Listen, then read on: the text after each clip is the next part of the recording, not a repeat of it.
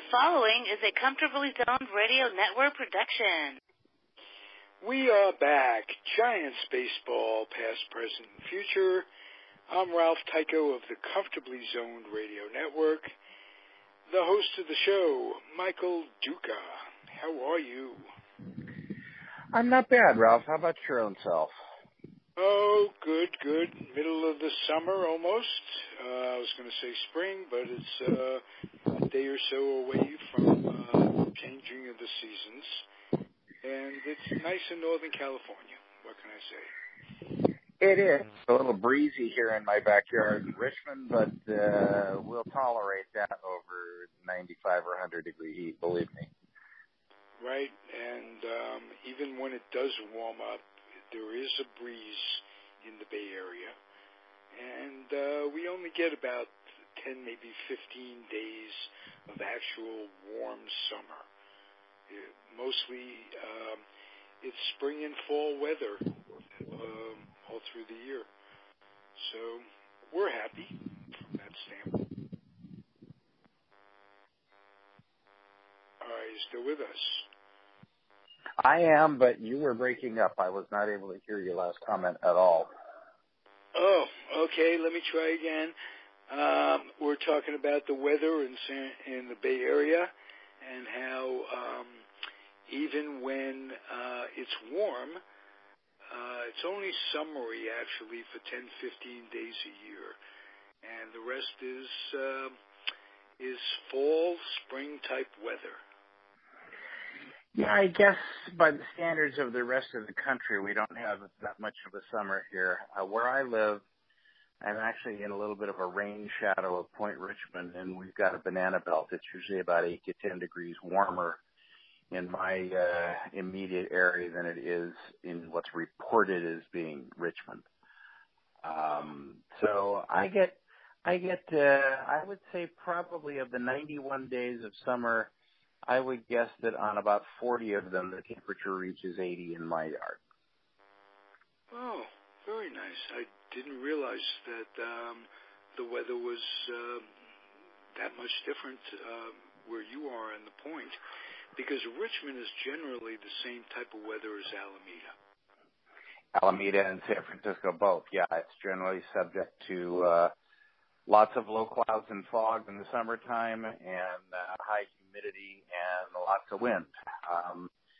But we're a little bit in the wind shadow, and we are very much in the cloud shadow. It's really fun for us when we drive home from a Giants night game in the summertime. It'll be socked in, maybe even ground fog sometimes, but socked in overhead all the way until we come around the curve and kind of start to get behind Point Richmond, and then it's crystal clear. We'll drive under overcast all the way home, and when we get home, we can look at the stars.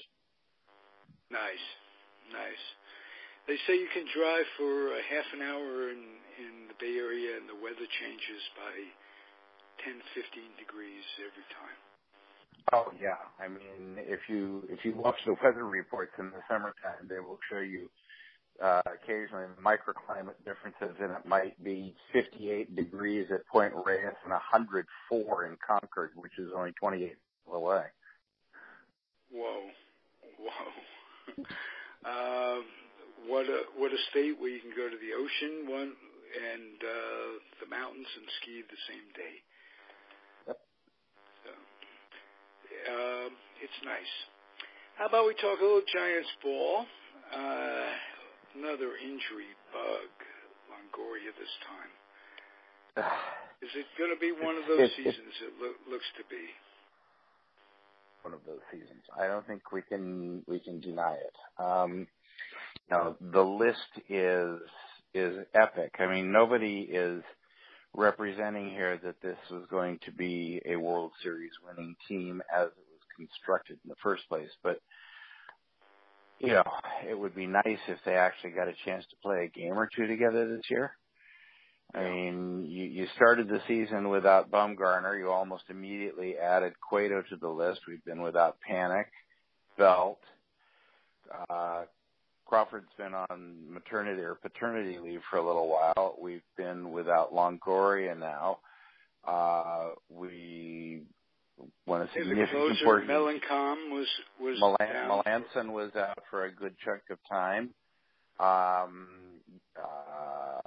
Samardzija. It's a pretty good team that's not playing. Should that be enough? Should that what you covered along with Longoria was the entire infield, the first three starting pitchers, the closer, and that should be enough, right? Well, and let's not forget to add to that list Mac Williamson, who hit 3 home runs in 5 days, and then suffered the concussion and has hit 1 in 17 games since. Hurts. Absolutely. Can you, as with most seasons that go down the tubes, something comes out of it that's positive? Can some player emerges, somebody gets a chance they wouldn't have gotten?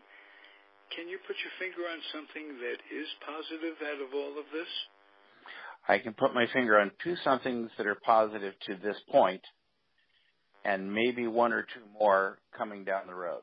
Okay. Definitely Alan Hansen is a positive. There's certainly a case to be made for Pablo Sandoval being a positive. He's just quietly sitting out there playing wherever you stick him and hitting 280 with some power. He's going to go down as one of the most beloved Giants ever after this. I think so, and I think part of it is because even through a season like this, he clearly plays with joy every day. And, I think the fans have enough angst of their own. They don't need to see the players displaying it also. I think it really helps when you see a player who just clearly loves doing what he's doing. Additionally, I think Tony Watson has been a very, very positive thing. The Giants, remember, he was a very late signing. They signed him the last week of spring training. Right. And possibilities down the road, Austin Slater and Steven Duggar. Both of those guys are playing as though they are going to force their way into a lineup, and forcing their way into the lineup may mean the end of the line for Hunter Pence. And, it's hard to say what it may mean for either Gorky Hernandez or McCutcheon is on a 1 contract is over, so I think the Giants were hoping that Duggar would push him anyway. But, Hernandez has actually played some pretty nice ball and probably qualifies for your initial question of name a good thing that's happened this year. I don't think anybody expected to see him sitting on half a dozen home runs and a very respectable batting average and good defense. Right. What do you think of the transition in pitching coaches from Righetti to Young? How is that taking hold? Well, the one thing, I preface this by saying I'm not an expert on any of these things, and all I can do here is repeat what I've heard because, what I know would not make for a very interesting or long conversation. But what I have heard is that the A's let Curt Young go because they were concerned about how many injuries they had on their pitching staff. And, he certainly had to preside over a lot of them this year, too. I honestly believe that those are coincidental. I don't think they had anything to do with his transitioning into taking over staff. I think it's too soon for his influence to have been felt in that way. But, it's a different voice, and sometimes better or differently to a different voice, and sometimes they don't. And I think right now the jury's out. Last night was certainly a difficult, if not impossible loss for Giants fans to swallow. I was sitting with Kevin Franzen during part of the game, and when it was 4-0 in the top of the fifth inning, I told him, I said, this feels just like last week. He said, you mean like low energy, like in Miami? I said, no, like they haven't scored enough, but they've quit. And he said, yeah, that would be my one real major criticism of this team, is that it does not seem to be able to stick its foot on the other team's windpipe where it's appropriate. Now, that could speak to the manager. That could speak to a lot of things. I think that speaks to clubhouse leadership, too. Mm-hmm. And it won't get better with Longoria out, that's for sure. No, because what losing Longoria does, you may get an adequate replacement in Sandoval. I'd say 80 to 85%, maybe even 90% defensive replacement, and 80% hitting replacement. But that shortens your bench dramatically. Exactly. Yes. And as versatile as he is, you could ill afford to lose a guy who could play second. He's played first. He's pinch hit, and has played third. So, yeah. And pitched. Yeah, that one pitch actually pitched quite effectively. It looked yes, like he did. Some stuff. Yes, he you wonder about guys and athletes. Let me ask you a question. It's off the Giants' standpoint, and talking about athletes and guys who may pitch. Aaron Judge, I think, if you've noticed, has the best arm of our time. I mean, back to Parker, Furillo, this guy can throw like hell. And I wonder if someday he might do the reverse of what Ruth did and build up some numbers as a hitter and then become a pitcher.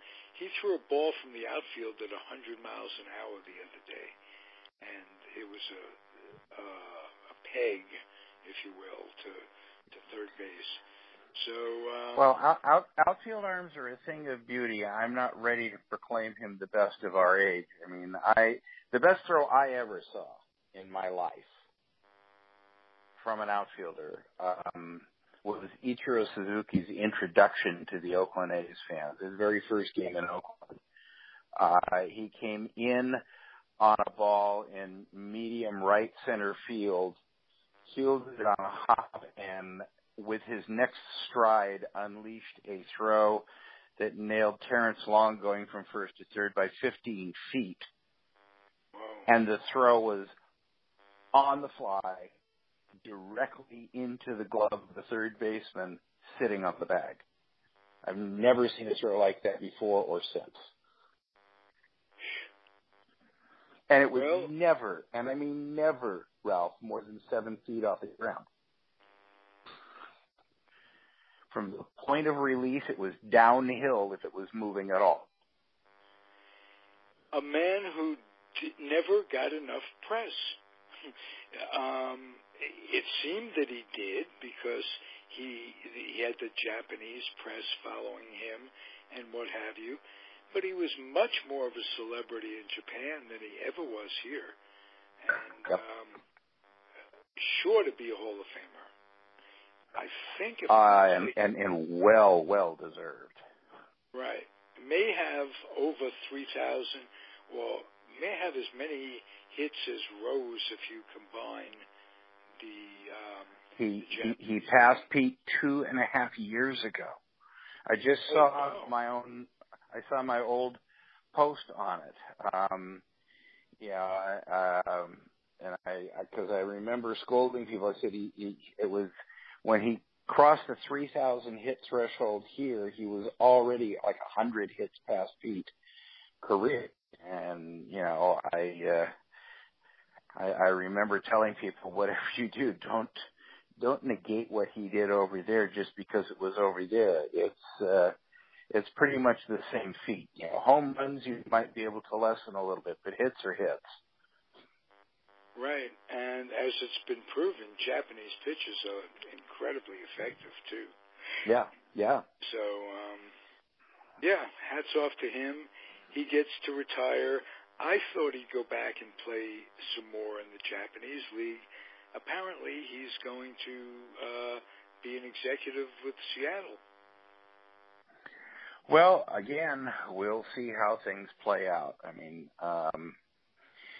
he has not even officially announced his retirement yet. He's announced he's on an extended hiatus, but he may yet suit up and make another appearance. I know that he still takes batting practice every day, and I know he can still hit the ball into the bleachers in Oakland. I've seen it. Right. So does he go on the road with the team and act as a coach? He goes on the road with the team. I don't know what he acts as. I don't think he's a uniformed coach. Right. Well, there are limits to how many of those you're allowed to suit up. But he does go on the road. Mm-hmm. All right. Well, at least he came to Oakland. Okay. Well, that's something. Maybe he likes Oakland. How many people can say that? Except me and you. I like Oakland. Yeah. Weather-wise, culture-wise, this is a very underrated city in the United States. Aside that, Brooklyn of the West Coast. Yes, very unappreciated, and great restaurants, great art. They've got an art walk every week that's unbelievable, and a great spirited mayor who was the first to come up against that tyrant Trump in his in the rounding up of people. She warned some people, and at the risk of her own career and her own freedom, just to stand up against what this country has become. It isn't us, and she's one of the first to say it. So, hats off to Libby Schaaf, mayor of Oakland. Michael, let's talk about Timmy Lincecum. It was his birthday last week. He is, if I'm not mistaken, still in the Phillies minor league system. Am I correct about that? To be honest with you, I do not know where he went after he was released by the Rangers. I know that a lot of people, there's a lot of sentiment for him coming and signing with the Giants for one day and retiring as a Giant, but he's not ready to retire. Right.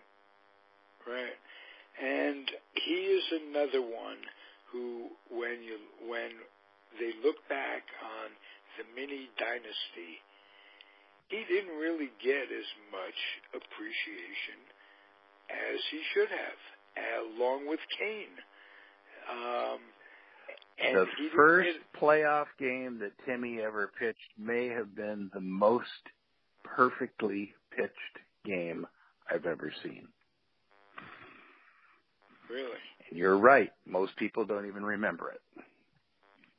Okay, that's a good example of what I'm saying. Tell us about it. Well, it was just, it was just absolute dominance. You're asking a guy who's seen 4,000 games to pluck one out of his memory bank accurately. I can pluck one. It may not be the right one. But my recollection is that he struck out 14 in that game. And at no time did anyone feel like there was even the opportunity to take a breath in the opposite dugout. It felt like he smothered them from his first warm-up pitch. Nice. Good memory of Timmy. I hope he makes it back. He's 34 years old. Mm-hmm. Just turned 35, but young, even for a pitcher in today's day and age. You root for a guy like that who was so real with the fans. So he is like a little boy, really. Is like you want to protect him as a teammate, I'm sure. but boy, as in shape as anybody in the game. Wiry, wow. Loved watching. Well, there's a really good comparison. If you close your eyes and think about it, and you can see Timmy on the mound, and you can see that wind-up, and you can see the amazing power with which he releases a pitch. And then think of Ron Guidry. Boy, I was. Yes, Louisiana Lightning. Very, very close. And I was told by a scout of 45 years experience that there have been 3 players in his history of the game, so in the last 50 years, 3 players that he knows of who could stand on the warning track facing the outfield wall and climb it without using their hands. In other words, step on the wall and then continue all the way over and do a full 360 and land back on those feet. It was Ron Guidry, Bo Jackson, and Tim Lincecum. Wow. Is that some good company? Bo Jackson. Yeah, and two of the 3 were built like gymnasts. Two of the 3 were built like gymnasts, and the third one was built like the equipment a gymnast used. Bo. It's very, very good. Very good. So just kind of walking up the wall like Spider-Man and doing a backflip. Yeah, kind of a human NPR raccoon.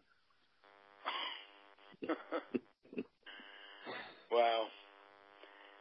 And then there was Kane, who came along, and when he was going downhill, I might have mentioned this before, I was really ashamed of the Giants fans. They just didn't stick with him, and they gave him a lot of heat. Why, I don't know, but they never took to him like they did Timmy. Yeah, and I'm not sure why, because Timmy came to them fully fledged as a college pitcher who'd come up to the minor leagues, and Matt Cain was signed as a barely 18-year-old out of high school in Tennessee, and I believe he made the majors when he was 20, something like that, 20 or 21. I mean, it didn't take him very long to get there. He was very young, and everybody was clamoring for him for 2 or 3 months before they finally did bring him up. And I think a lot of people forgot that towards the end of his career, it seemed like he was doing an endless series of commercials for Dignity Health. He had the bone chips in his elbow, spurs, and then he had issues with an ankle that required surgery. And,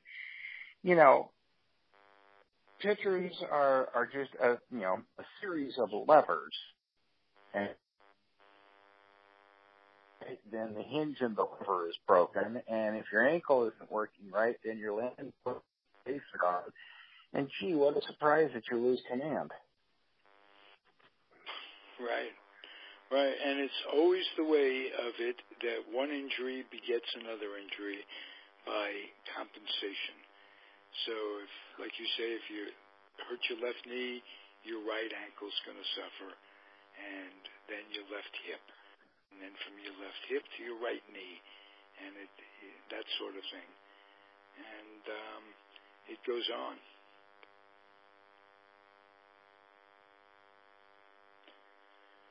Okay. Do I still have you? May have lost you. No, you're breaking up. Am I breaking up for you? Yeah, a little bit. Okay. So let me repeat that. In order for these guys to reach a level where we actually care about them, they have to have an unhealthy amount of self-confidence and competitiveness. And those 2 things lead you to get back out on the field too early. And that's where game.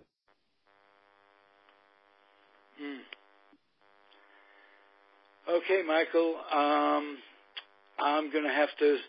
We have basic phone problems. I'm gonna wrap it up. All right. And are you with me here? I am. Oh, okay, good. Finish your thought, Michael. We're having some in and out phone problems. Ma Bell, Comcast got together and said, "Let's mess with the little Jewish kid this morning." They do that occasionally, you know. What was the last you heard? And then they think that I'm paranoid. I don't understand that one. Yeah. I may not be paranoid, but there are a lot of people after me. Right, that would believe me if you could only catch them. So here's my question for you. Where did you last hear me opining? Because I don't want to repeat myself. Oh, you're talking about Matt Cain and how for an athlete to gain our affection, they have to have a certain amount of confidence that makes them come back from injury a little before they should. Right. And essentially I had finished that thought, so I think we're good. I'm going to let you call it a day. Beautiful. Thank you, Michael. I enjoy your company. I enjoy learning from you. And I enjoy bemoaning with you. You're one of the few people who care. So, giant baseball is a passionate thing. And when I get to talk to one of the most passionate, it's a good day for me. Well, thank you. You know, this is a year that Giant fans and Mets fans can get together in the emergency room waiting room and commiserate. Right. Absolutely. And if you sit in the emergency room long enough, one of your favorite players will come in. And exactly. Eventually, you get to get autographs and chat them up, and they'll remember your interaction 5 years from now, and you say, "I saw it when you got your knee went out." And he'll go, "Yeah, that was great. Thanks for the memory." Yeah, you betcha. All right, I will talk with you soon. Right? I hope you stay well and go Giants. The show is Giants Baseball, past, present, and future. The network is the Comfortably Zoned Radio Network. I'm Ralph Tyko. Obviously, the weak link of it all. Michael Duca is the host of the show, and he's terrific. See you next week, Mike. Thanks. Bye-bye. Bye. Thanks for listening, everybody.